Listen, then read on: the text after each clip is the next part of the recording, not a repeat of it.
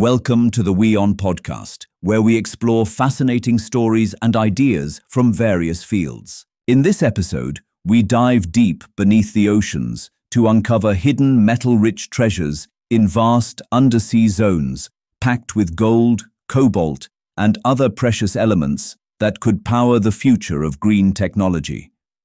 The ocean is home to not just marine life, but also precious metals that can be utilized in various technological equipment.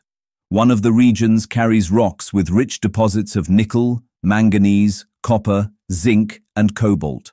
This led mining companies to call them a battery in a rock.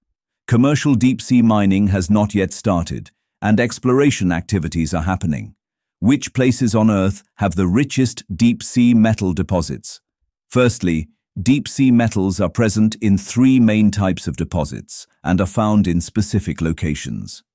These deposits are polymetallic nodules, cobalt-rich crusts, and seafloor massive sulfides.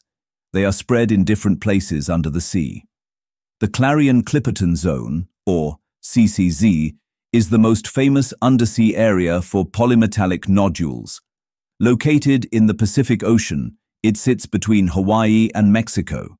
The rocks here are filled with precious metals such as nickel, manganese, copper, zinc, and cobalt that can help power green energy.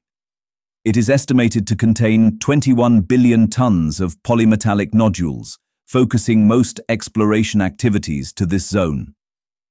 Polymetallic nodule fields are also located in the Penrhyn Basin, located within the Exclusive Economic Zone, or EEZ, of the Cook Islands in the South Pacific, the Central Indian Ocean Basin, or CIOB, and the Peru Basin.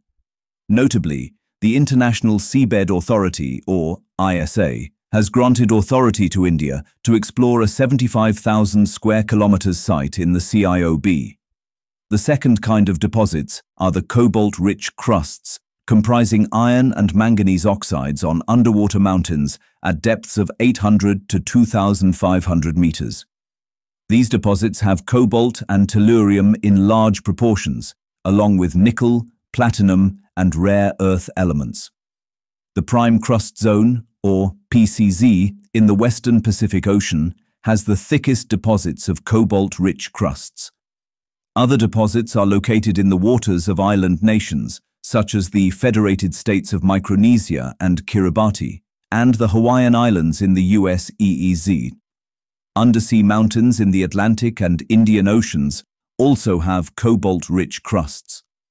The third kind of deposits is seafloor massive sulfides, or SMS.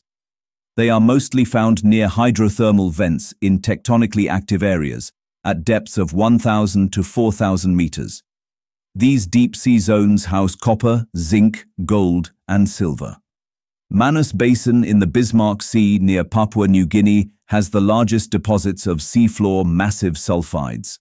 Vent systems in the Mid-Atlantic Ridge, Tongan and Fijian, exclusive economic zones, and the Norwegian continental shelf are the other sources of these sulfides.